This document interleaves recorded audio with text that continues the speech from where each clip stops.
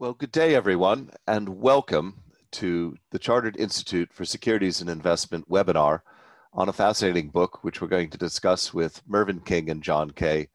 The book is entitled Radical Uncertainty, Decision-Making for an Unknowable Future.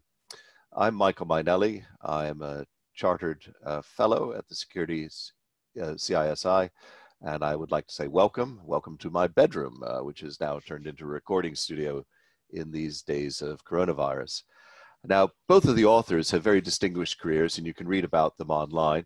I've long admired and enjoyed John's company, in particular, his thinking on long-term finance and economics. And of course, Mervyn King needs no introduction, although I did rather like the Baron King of Lothbury, which is absolutely perfect.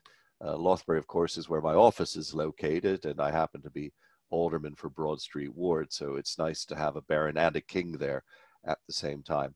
But Mervyn served for 10 years from 2003 to 2013 as governor of the Bank of England. And the two of them have teamed up in a magnum opus, really, which has been, I understand, nearly a 10-year, decade-long project, and we'll let them speak about that in a moment. One of the more interesting reviews on Amazon was for a hyper-discursive one-idea book. This was actually rather good, and I think that's quite a bit of praise.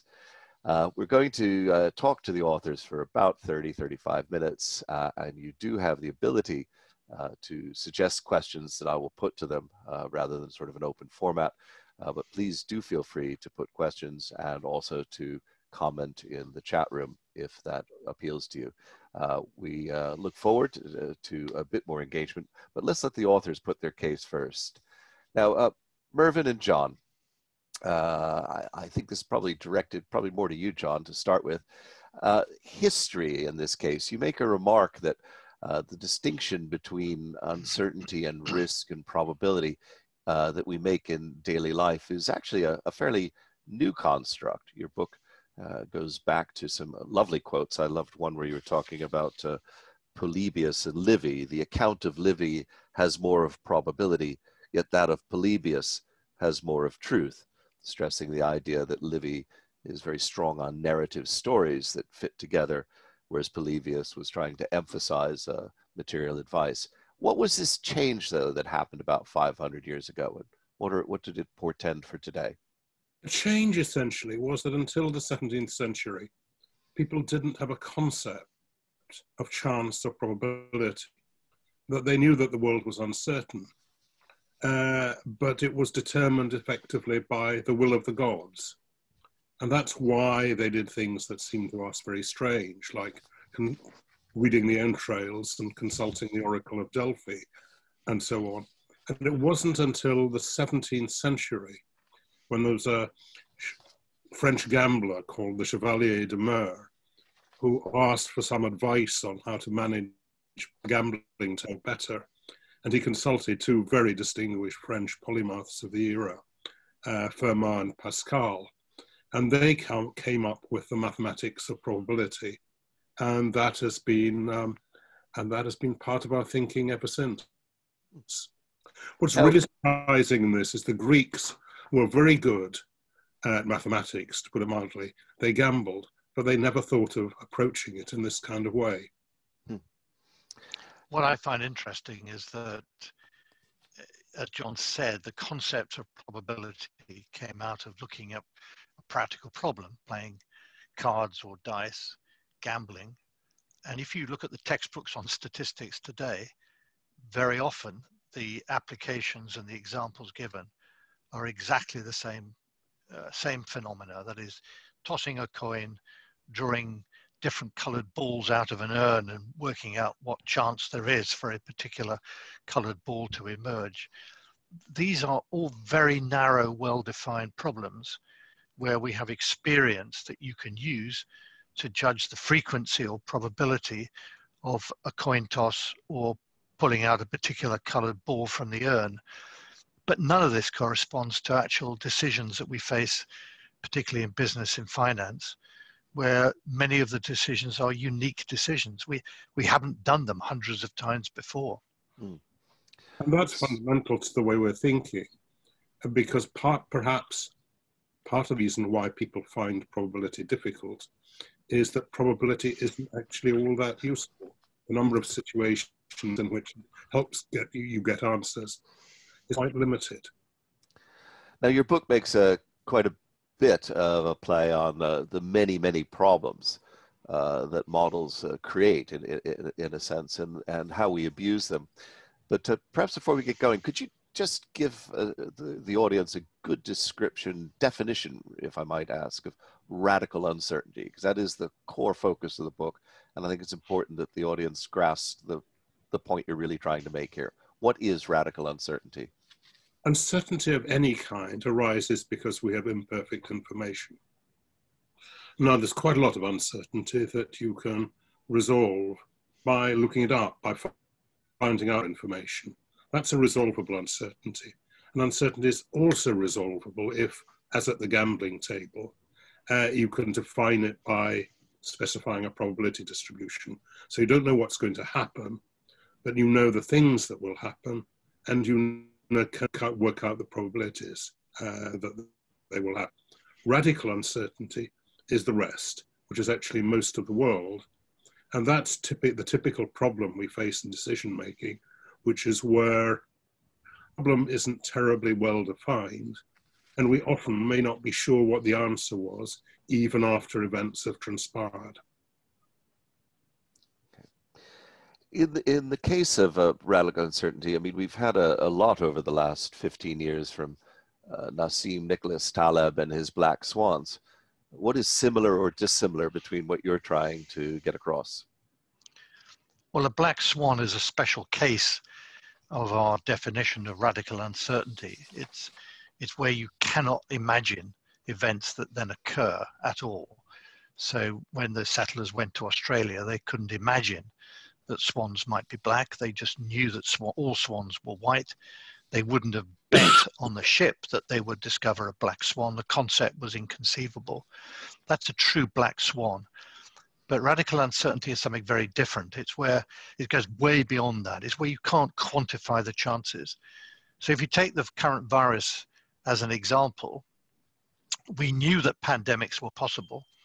Indeed, in the book on page 40, we say that we should expect to be hit by an epidemic of an infectious disease caused by a virus that does not yet exist. So we knew that the concept of epidemics was there and it was likely to come, but that in no way would it have made sense to say, what's the probability that the virus will hit China or go to the UK at a certain date in 2019 or 2020? You couldn't quantify that uncertainty. And the attempt to attach numbers to probabilities for those events confuses the issue rather than helps us understand what's going on. So it's any uncertainty that can't be quantified. It goes way beyond the black swans. That's an extreme and special case. But do you not think that people put some type of probability implicitly on a lot of these cases? So you talk about asteroids, and that neither of you have decided to take precautions against asteroids, but is it not true that to some degree you've assigned some type of at least rank order of where asteroids are in the scheme of things you're going to bother about? No, I think that when we decide not to worry about asteroids, but maybe governments decide to talk to each other and put in place some mechanism to discover an early warning system of asteroids, they don't think about the probability that it will occur in a quantitative sense. Okay. They may ask themselves whether it's likely or not, but that's a very different issue. And there's an important distinction here between likelihood and probability, although these words are very often elided in everyday usage. To take an example, what is the capital of the state of Pennsylvania? Some people in this audience will know, some people will not. Is it Philadelphia or not?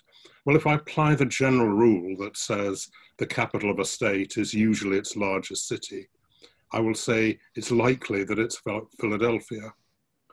To ask what is the probability that it's Philadelphia is ludicrous. And of course, you can go and look it up and you will discover it's not Philadelphia.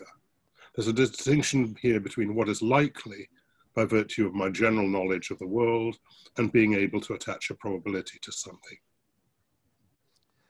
Now, you quote Churchill on a number of occasions, and one of my favorite Churchill quotes is, "I cannot forecast to you the action of Russia. It is a riddle wrapped in a mystery inside an enigma." And he goes on to say that but the key is Russian national interest. And so Churchill is talking in many ways about the narrative being far more important than some of the stuff in there. But you do go on a couple of occasions to, I think, really quite insightfully point out that where economists haven't necessarily been producing models, but where they've been taking what is a mystery and moving it into more of a puzzle domain so we can get our teeth onto it. For example, your emphasis on the prisoner's dilemma. Would you be able just to explain kind of the distinction between a mystery and a puzzle to the audience? Okay, a mystery, a puzzle is a well-defined problem where there's an objectively correct answer. It may be very difficult to find out what it is with complicated crossword puzzles or something, but there's an answer and you know when you've reached it. And when you've reached it, everyone agrees that that was the right answer. A mystery typically isn't like that. As we were describing earlier, a mystery is something where the problem isn't very well defined and you may not know what the answer is even after it's happened.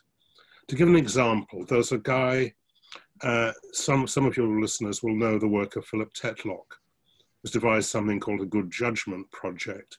It made the news a few weeks ago when Boris Johnson hired someone with that background, a super forecaster, as Tetlock calls him, and then decided he didn't need him after all.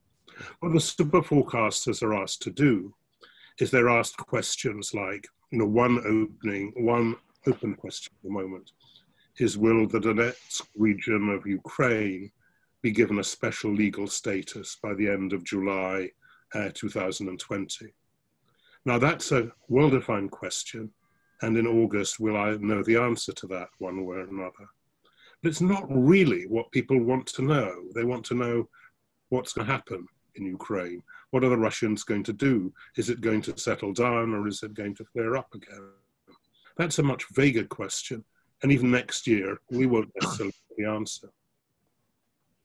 So in a sense then, a puzzle is more similar to risk, and a mystery is more what you're talking about here in terms of radical uncertainty. Would that be fair? Well, we can come back to what risk is in a minute. I think okay. that's because we have a rather new definition of risk, but the distinction between risk and uncertainty really came out of discussions in the 1920s when Frank Knight wrote a book with the words risk and uncertainty in the title, and he wanted to distinguish between the two. But I think what reinforces what John said before about the meaningless of using probabilities is vividly illustrated by the fact that in the 1920s, Frank Ramsey, who was the person who really promoted the idea of subjective probabilities, reflecting our inner feelings, and Bertrand Russell and Wittgenstein and others were debating the meanings of truth and probability. Yeah. But what's revealing is that on no occasion do they ever, they would often say it is likely that Wittgenstein is right, or it is likely that Ramsey is right, but on no occasion did any of them dream of saying, I think the probability that Wittgenstein is right is 0.3, or that Ramsey is right is 0.6. They didn't think themselves in those terms because the words, this was a mystery. These were concepts that were difficult to grapple with, and you couldn't pretend that they could resolve by putting artificial numbers on them. Now, back in the 1920s, people attached importance, Keynes and Knight in particular, to distinction between risk and uncertainty.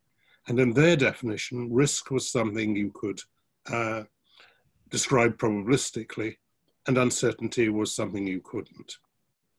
Now that distinction, as everyone listening to this will know, became elided after the Second World War. And as for people in financial markets, the world's risk and uncertainty are treated as meaning pretty much the same thing and are equated with volatility. And we think that's actually very seriously misleading. that risk and uncertainty are different, and neither of them is actually the same as volatility. Well, one of the people listening in has made, I think, a good point here. Okay, we want to reestablish that distinction that's been eluded, but what quantifies as radical? Well, I think the concept that we do not find probabilities useful in discussing most of the issues that we want to study, people making, businesses deciding about investment, all the range of issues that economics discusses, tend to take the view that it is sensible to assume that individuals and businesses have well-defined probabilities defined over all possible future outcomes. And I think it's a radical idea to suggest that that is a very misleading approach. Mm-hmm. It applies only to what the great statistician in the 50s, Jimmy Savage in Chicago, called a small world. Mm. And yet people were so enamored by the idea of thinking that they could quantify and so tame uncertainty.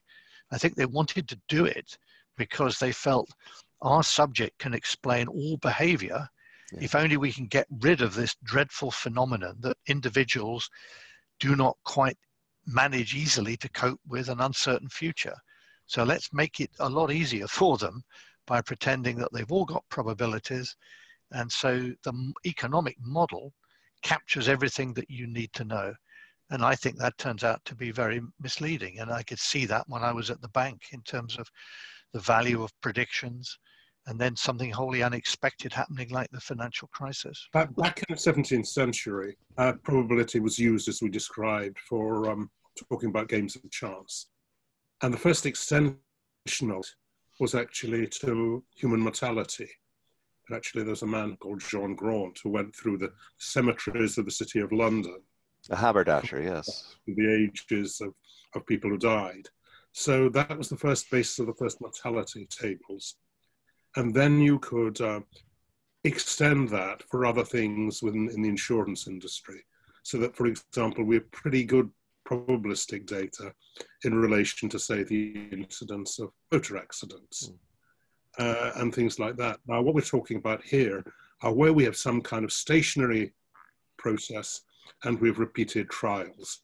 People drive every day, some of them drive badly, and every day we get a new experiment in terms of how many people have accidents. We can just about extend it to the weather. So if you look at your smartphone, it will say there's a 40% chance it will rain tomorrow. That's about stretching the limits of what we can do probabilistically.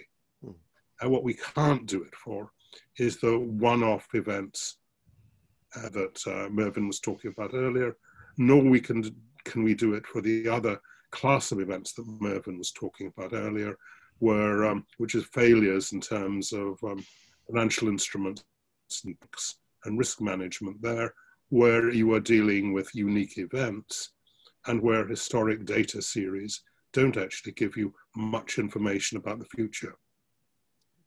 Well, this might be a good time then to turn. Mervyn, you said you'd like to convey a new definition of risk. So in financial circles, risk and volatility have tended to be regarded as the same thing. And you will see in newspapers people talking about the VIX index. Measures of volatility are thought to capture what is meant by risk. We don't think that's a very helpful approach. Risk is not volatility. Risk in most people's understanding is always something bad. Volatility is movements on both the up and the downside. So what we propose is thinking about it in a rather different way, in which we say that people have expectations, realistic expectations as to how their life will develop. People don't say there's a risk I might win the national lottery. That's not a realistic view. Nor do they actually say there's a risk I might not win the national lottery, because that's not something they contemplate. What they do have is a view as to how their life may unfold over the next few months.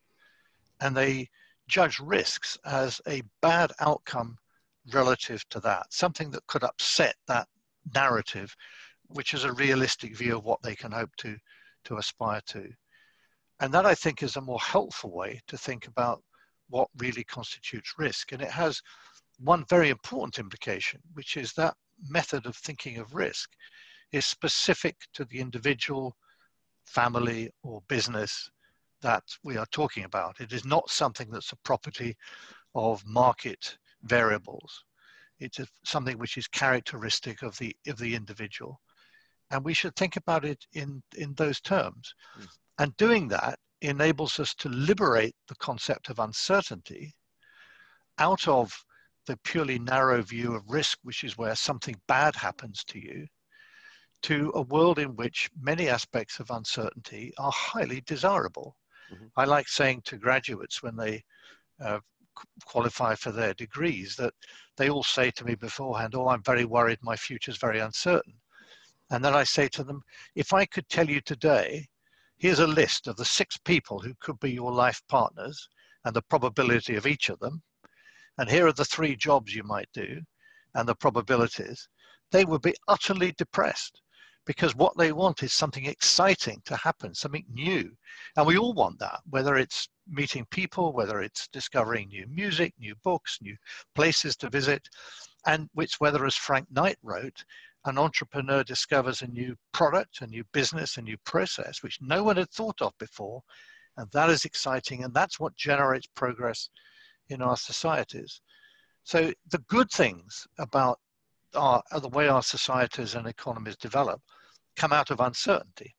So many aspects of uncertainty are very good and positive. Risk we think of as something that is not good, and we want to try and find ways to help people minimize the risks that they're taking. A lot of people will have seen the film Groundhog Day, in which Bill Murray is compelled to live the same day over and over again. So he knows exactly what's going to happen. And it's not fun. It's terrible. It's so bad that in the end, he tries to commit suicide, but he can't even do that because that's in the script that's written for him. That's what Mervyn and I mean by saying that uncertainty, so long as you manage risk, uncertainty is something to welcome. So there's pleasant certainty and unpleasant certainty and risk. And that's one of the great things about the book and reading it, is your ability to tease apart some of these conflations that people have made between, as you indicated, Mervyn, risk and volatility, or risk and uncertainty. Now, in the book, and I happen to think quite rightly, Donald Rumsfeld has taken a lot of flack, but you actually think he's making some extremely good points there, don't you? Well, we use his expression about known knowns, known unknowns, and unknown unknowns as a way of introducing to people who've probably heard that some of the ideas and concepts that we want to develop. But he wasn't actually the first person to use that expression, though most people seem to have assumed it was. It actually goes back to Boeing engineers in the 1950s who got a very lucky break through the tragedy of the Comet aeroplanes crashing. And people didn't at first understand why they had crashed. And only after the second accident and a very intensive investigation did people discover that the very beautiful square windows in the Comet aeroplanes were creating metal fatigue that emanated from the corners of those square windows. And that's why every airplane you see now has oval-shaped windows. And these were the unknown unknowns that inspired the Boeing engineers to develop a different shape of the window. And Boeing benefited enormously from that, and the rest is history. So, I think Donald Rumsfeld, whether he fully understood the implications of the examples that he gave at his press conference when he mentioned that, I don't know. But it's the idea that there are things that can happen that we can't easily imagine beforehand. And even if we can have some vague glimpse of what they might look like, we certainly can't quantify them. And of course, much of the work in finance in recent years has been to pretend that we can tame uncertainty by quantifying risk in such a way that we can then price it exactly. And by pricing it, we can then just give it to the market to share around, allegedly to those people best able to bear it. But risk isn't actually like that. And I think the coronavirus is rather a good example of how we are not able to tame risk by pricing it. This wasn't part of people's plan, and they certainly hadn't priced it. I'd like to come back to Corona in a minute. And I must say as well, one of the things for me on Rumsfeld is he paints out 3 squares in a quadrant, but he leaves off talking about unknown knowns, which is to me an interesting one, you know, particularly in a corporate setting where I often have skills I don't know anything about. And I think coronavirus is an interesting case there where people have not been using the video conferencing facilities that they've installed or haven't used corporately something that is actually installed on everyone's machine, whether it's Zoom or Skype or Jitsi or what have you. And suddenly they're contrasted doing it. So they had sort of an unknown known as well. But one of the other things you touch on in the book, and equally in fact coming from the US, like Boeing with its unknowns, was actually Horst and Rittel and others who came up with the idea of wicked problems. So how much is radical uncertainty related or associated with wicked problems, these aggressive circular problems that you don't even know where to start? And one of the striking things here, when we talked earlier about puzzles and mysteries, things where you could define the problem and know what the answer was, and where you couldn't, was how in almost every practical subject, this distinction became important. The context of the wicked and tame problems began with urban planners talking about the problems with the feedback they got when they built new communities. It was then now quite widely used in medicine, where people talk about tame problems and wicked problems. If you go to engineering, engineers distinguish between what they call epistemic and aleatory uncertainty.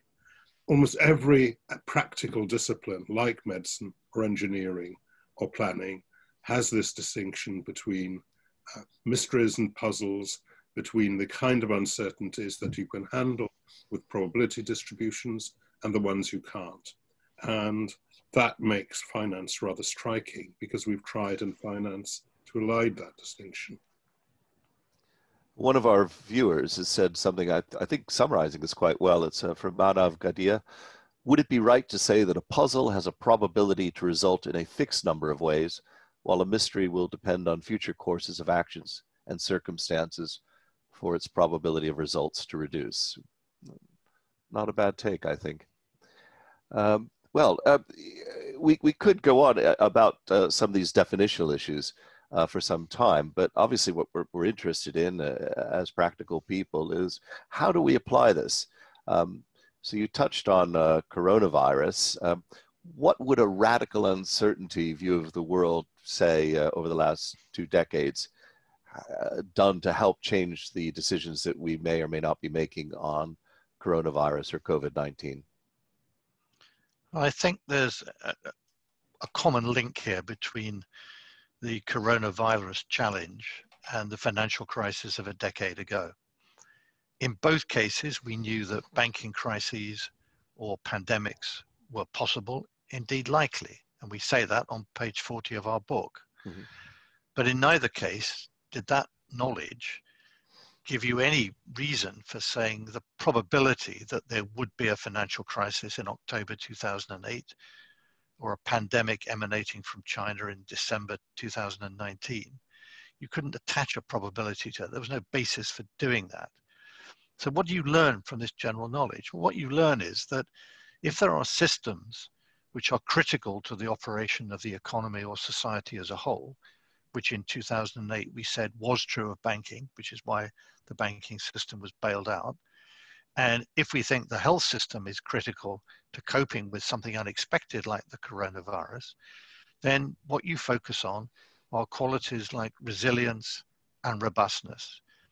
The big mistake that was made before the financial crisis was to allow the banking system to run at the lowest possible safety margin. Its holdings of liquid assets were run down almost to nothing. The capital buffer, the capital buffers that banks had to absorb losses were run right down relative to 40 or 50 years ago. And the result was that the banking system was very fragile. And when something unexpected happened, it couldn't cope and it had to be supported by the government. Equally, with our health systems now, we need to focus, and I'm sure once the post-mortem is carried out on this epidemic, that we will realize the need to have much greater ability to build resilience into our health systems. And we will ask questions, do we need the equivalent of a territorial army for the health service, where people get trained for a week a year and they're on the reserves to be called into action when needed? How quickly can we construct hospitals and intensive care beds? I think it's been a remarkable achievement to construct the Nightingale hospitals. But there will be issues in future about, should we invest more in research that might shorten the length of time in which a vaccine could be developed without knowing in advance what the virus is against which we will need the vaccine. But the key principle here is that just running things on the basis of profit maximizing behavior, trying to be as efficient as possible in normal circumstances, omits a very important ingredient, which is survival. And robustness and resilience are the key to tackling that. And it won't just be true of banking systems and health systems. Every individual company, I think, will ask themselves questions. Is my business resilient to some unexpected shock? And just relying on a single source of just-in-time supply is not necessarily a good response to that. So many things will happen in the future. But I think the whole point about the discussion of radical uncertainty is that it doesn't pretend that you can sort of ignore uncertainty by saying everything's priced. All we have to do is to maximize profits given the prices of things out there in the market. Yes, Andrew McCulloch here has made a point, similar to yours, that should we assume there's always a certain probability something bad will happen and plan on that basis. And I myself have long remarked that one of the issues on robustness and resilience is the tension with efficiency. So whether it's the efficiency of the health service or the efficiency of global supply chains, or I might actually argue the efficiency of credit. We've seen large systems in the world that were very, very efficient, but therefore quite brittle. And this brittleness is coming through. But the question in a competitive world, is normally, well, I'll wait for the government to bail me out, whether I'm a bank in 2008 or 9, or I wait for the government to bail me out if I'm a small business in the UK at the moment, because, hey, it was the government that stopped it. So the question then becomes, who's going to pay for this resilience? And in a competitive world, can I bear with that when, I'm running for 8 or 9 years more efficiently than you? I win all the business. Your resilience isn't being paid for, is it? Well, it's paid when you stay in business through a crisis like this. Mm. But you're absolutely right that I may be chief executive of a company for 5 years, and I get all the costs of building and resilience, and none. This is how the issues book, in a sense, tie in very fundamentally to the work on long-term decision-making. Am I trying to build a business that's going to be sustainable for 25 years, or am I trying to meet my next quarterly earnings targets? I hope that one of the lessons people will take away from this is the point Mervyn was making about the need for robustness and resilience. That means actually, in engineering terms, engineers will design complex systems with what they call modularity, which means if a bit shuts down, it doesn't mean the whole system come halt. Redundancy, so you build things a bit stronger than you need them to be. We've tended in the last few years to regard these things as signs of inefficiency and eliminate them. I hope that this will lead people to rethink that. And if you take the example of the banking system again, the Banking Commission chaired by John Vickers proposed exactly what John has just talked about. That is a degree of ring fencing to deal with the modularity problem and higher capital requirements to ensure greater resilience in that dimension. And that combination of measures makes sense. And it attracted a good deal of opposition from the industry. But we as taxpayers have to press back and say, well, you know, if we don't take these measures and put them in place into a regulatory framework, then it'll be the taxpayers who bear the burden down the road when we all admit that the system itself is very important to the functioning of the entire economy. I think this argument can be won. And I think the example of the coronavirus, exactly as John has just said, will lead people to think in a slightly different way about how we reflect on regulation in a world of uncertainty. Now, I've got an interesting question here from Alicia Harrington-Clark, wondering if uncertainties and risks occur concurrently or transition from one to another in your definition, or is that a false distinction? I think the answer to that is they occur concurrently. I once went to a meeting at the Treasury between a group of government contractors and some trade economists. And the government contractors were engaged in very large defense projects, a high proportion of which went wrong somewhere or another. And the Treasury economists had all done finance courses at good economics departments and business schools and the like. And the Treasury economists explained that the companies didn't need to be rewarded for risk. They knew about the capital asset pricing. The risks associated with these contracts were perfectly diversifiable, and therefore they didn't need to earn much above the government bond rate as return on capital. You can imagine that the people from the defense contractors looked at these people as if they were wondering what planet they had actually come from. And they were just talking about risk and uncertainty in ways that meant completely different things. The defense contractors thought about risk the way we think of risk. Risk is something that derails your reference narrative. You start with a picture of what you think is going to happen, and you identify the risks, the things that can go wrong with that. The people who were the Treasury economists, on the other hand, had been taught to equate risk and volatility and uncertainty. And that's not how most real problems in the real world actually pan out. Okay. So I wanted to give you both an opportunity to just briefly, in the book you quite rightly talk about the evolution of economics and that Homo economicus is changed over the years and behavioral economics has been realized, et cetera. But you point to the very strong influence of the Friedman doctrine, the Chicago School, you know, the freshwater thinking in economics. Do you just want to comment on why you feel that that is still such a persistent area? Well, let me talk about sort of my experience in seeing this at the bank. Mm-hmm. I think we should be very clear that we're not against that kind of economics or indeed the use of models. Mm-hmm. But I think what we feel very strongly is that the models, often in their most abstract form, sometimes very highly mathematical, give us very key, important insights into what goes on in an economy. So, for example, the rational expectations revolution in macroeconomics did help a lot of people understand that there were limits on what governments could do because they couldn't fool people all of the time, even if they could do it for part of the time.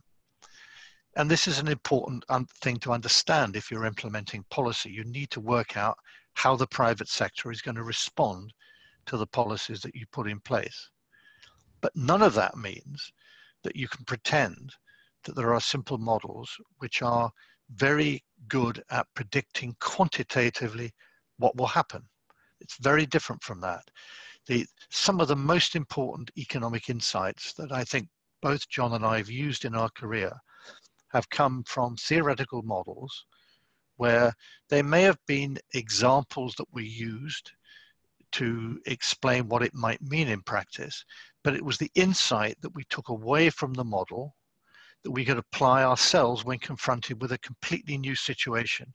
You know, the efficient markets hypothesis tells you that if you've got an idea about an investment you want to make, you ought to ask yourself, well, why do I think I'm the first person to have thought of this? Is this not already in the price in the market? That insight is crucially important to thinking about investment decisions. But it does not follow from that that the efficient markets hypothesis is a good literal description of the world. Indeed, most of the people who've made money have made it precisely because it isn't a good literal description of what happens in the world. So economics is very helpful as a way of thinking about problems. The mistake is to think that you can construct models that are actually good quantitative predictors, as opposed to giving you an insight into struggling to understand with the challenges of a one-off problem that we face. When John and I were talking about the book, and John talked about some of his experiences talking to businesses, I was very struck that almost all of the examples that John gave of the business problems he was asked to advise on were in essence a one-off problem. You know, John couldn't say, oh yes, I've seen 999 exact examples of this in the past, and this is what you should do. You have to think your way through the problem. And economics is very helpful in that respect, but it should not be seen as literally a description of the world. It's back to that question of what does it mean when you look at your smartphone and it says there's a 40% probability that it will rain tomorrow. What it means is weather conditions repeat themselves pretty often, and experienced meteorologists have estimated that on 40% of occasions on which they see conditions of this kind, it's followed by rain. Now, there are some problems that you can treat in that kind of way, but most of the large problems we actually face in business and finance are just not of that kind. And even then, as you point out in the book, the question might be a deeper one, like, should I do something about my daughter's wedding tomorrow, or should I be carrying a brolly or not? So it is raining, but I can walk through it. Now I'm taking a 2-hour walk, I better take a brolly, that kind of thing. It's a very different situation. Well, once you've learned there's a 50% probability it will rain tomorrow, it's not really told you what you want to know. You want to know, should I take an umbrella? Do I need a marquee for my daughter's wedding? Or whatever.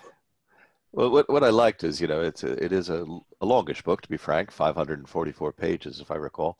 But certainly one of the things that wasn't it, you took a lot of puzzles apart, and they were very helpful. The one I loved in particular, which shows some of the limits, was the 2-envelope problem. I don't know if you want to touch on that briefly.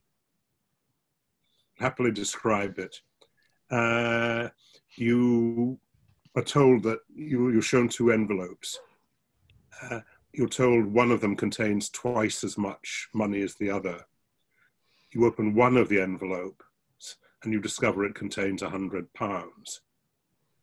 Now, do you want to switch? You're asked, do you want to take that envelope, take the £100, or switch to the other one? Well, the other one you now know has either £200 in it or £50 in it. So most people would think you should switch, because the expected value of that is £125. But that says whatever envelope you chose the first time, you'd be better off choosing the other one. And that can't be right. Now, the serious problem, and there's a lot of serious articles in mathematical journals about what's wrong with that kind of analysis.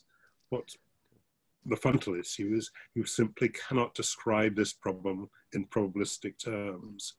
And that may be a takeaway for people who really want to struggle back to the idea that you can talk about everything probabilistically. Yeah, I thought that was lovely. Well, we've got about 10 minutes left, and I'd like to focus again, if we could, a bit on practicality. And coronavirus is certainly here and real, but I think would lead to a lot of throwing around blame on what could or couldn't have been done. Let's look to another problem that some of the listeners have indicated they'd like you to touch upon: climate change. What does your book tell us about our approaches to climate change?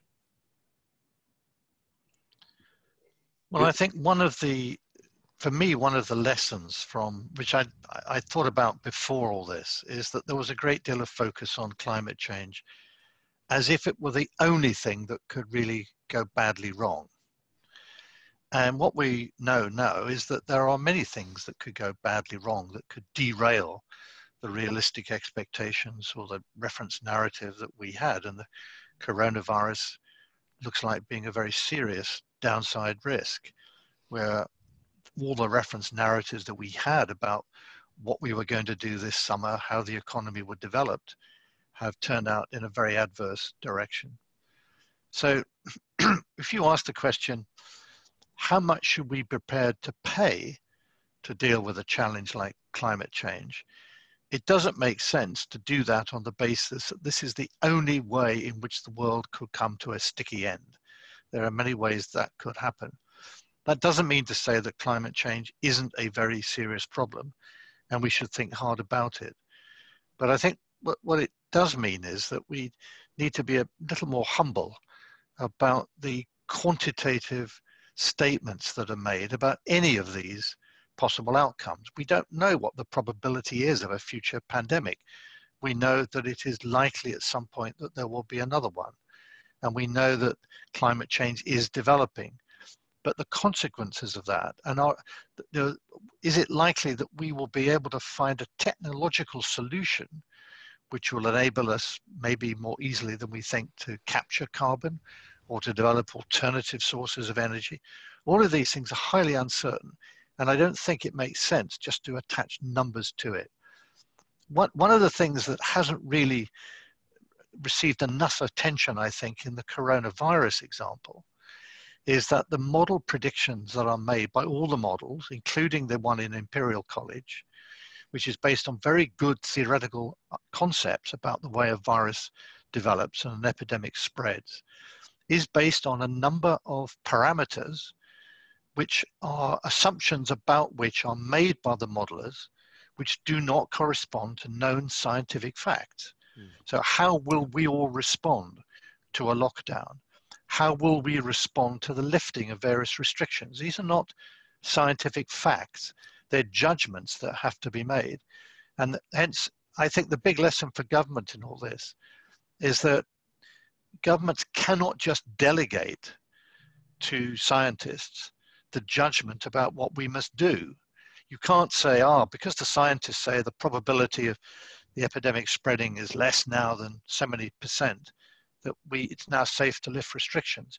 You're always balancing things which are very hard to quantify. That is the role of government. They have to make judgments, and they should explain that more clearly, I think. There is a great temptation at present to say, we will do what the science tells us we must do. But I'm afraid the science does not tell us what we must do. You draw in the book a distinction between judgment and opinion. Do you just want to touch on that in 30 seconds? John. I think that's one for you, Mervyn, but the governor of the Bank of England, I would say. But I'll happily have a shot at answering it if you like. What we're talking about here is a good example of this, that judgment is what experienced people who've been in this kind of situation before reckon as the best way of moving ahead. That's very different from opinion, and lots of people have opinions about coronavirus and a whole range of other things. The trouble is there are not many people who have relevant knowledge and experience of handling this kind of situation.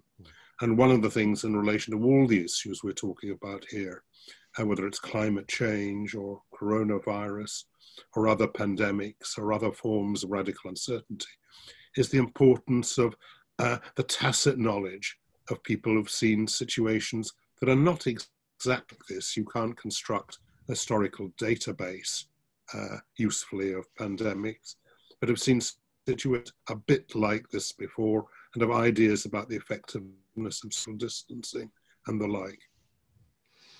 So you would, one of the readers here is talking about making sure, he used to work for an energy trader, Ricky Morrill, who always kept the 73 and 76 oil shocks in the risk models to assure that those extreme events were never forgotten. So interesting. I'd just like to turn in the time available 2 more points. At one point in the book, you talk about the importance of the scope of imagination, which certainly sounds very relevant when we're talking about uncertainties. What limits the scope of imagination? How do we overcome it? How do we improve our imagination?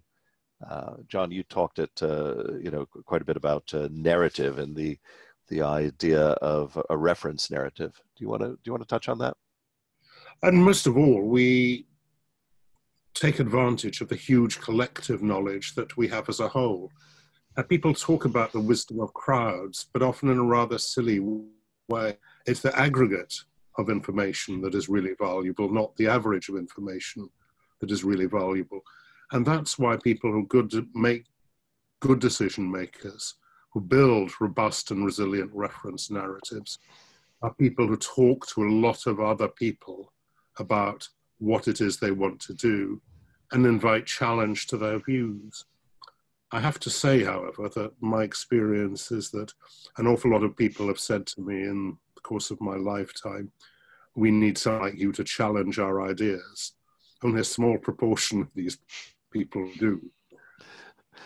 Yeah, certainly not what they want. It may be what they need. Yes.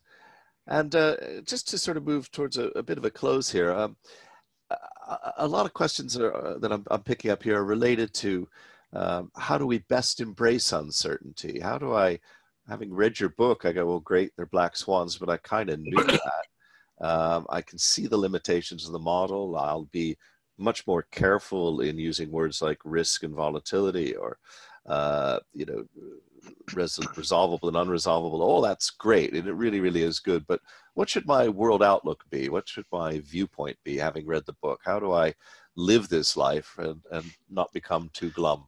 Manage risk, which is about creating robust and resilient, realistic reference narratives.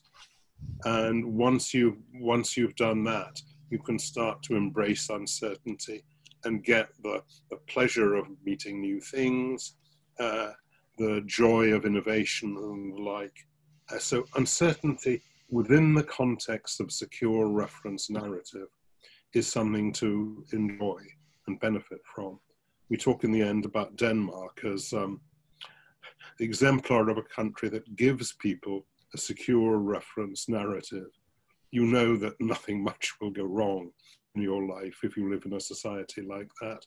And that's what's enabled it actually to become a remarkably creative society in terms of innovation and now rather intriguingly catering. If you want an interesting meal, you do better in Copenhagen nowadays than you do in Paris. Also murder mysteries and things like that. So it may be boring, but they like to spice it up a bit. A bit like your comparison with the Borgias in Italy. Yes. In fact, they can have murder mysteries because there aren't actually very many murders. And, we did think about whether we should finish the book with a list of sort of, 5 lessons for how to cope with uncertainty. But we very quickly came to the viewpoint that the whole point of the book is that there are not, 7 lessons of how people manage it or 11 lessons to cope with the 21st century.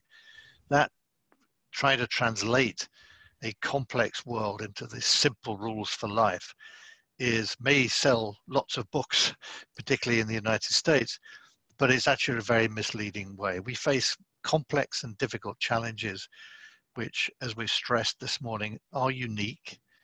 They're one-off problems, and we have to think our way through them. It's living what we hope will be a good life, but doing it intelligently. And as John said, I think the essence is to try to identify in your own life what the risks are, take steps to manage those risks, and then be open to all kinds of other influences and experiences, which, if we're lucky, will enable us to discover all the wonderful things out there that we were unaware of before.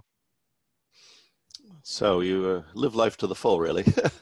Seize the day. And even if you would experience Groundhog Day, you don't want to. No. Well, you've certainly you've done the uncertainty about uncertainties and ensured that you were unpredictable by not closing your book with 7 key lessons or something. But thankfully so, I might add. I appreciated that. I find that pandering.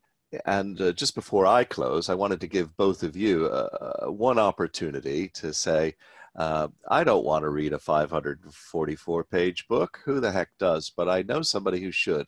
And who would you most like viewers to buy this book for? Well, first I should say that the font is a large font. It is pleasant to read. You haven't got to squint at the page because the pages are crammed with words. So it's, in terms of number of words in the book, it's not an especially long book. And in terms of who you should buy it for, either you should buy it for all your friends, colleagues, and relatives. I can't think of anyone who would not benefit from reading it. Good.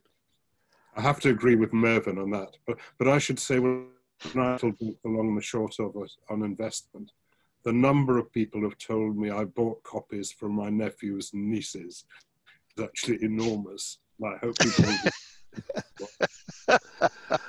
Oh. Well, John and Mervyn, it's been really, really fun, and I've been told by the CISI that they might want a reprise, and we could dive into some deeper areas. And listeners, they're absolutely correct. It is a very large font, so it's an eminently readable book, and I enjoyed it enormously. And I like to think I know a little bit about the field.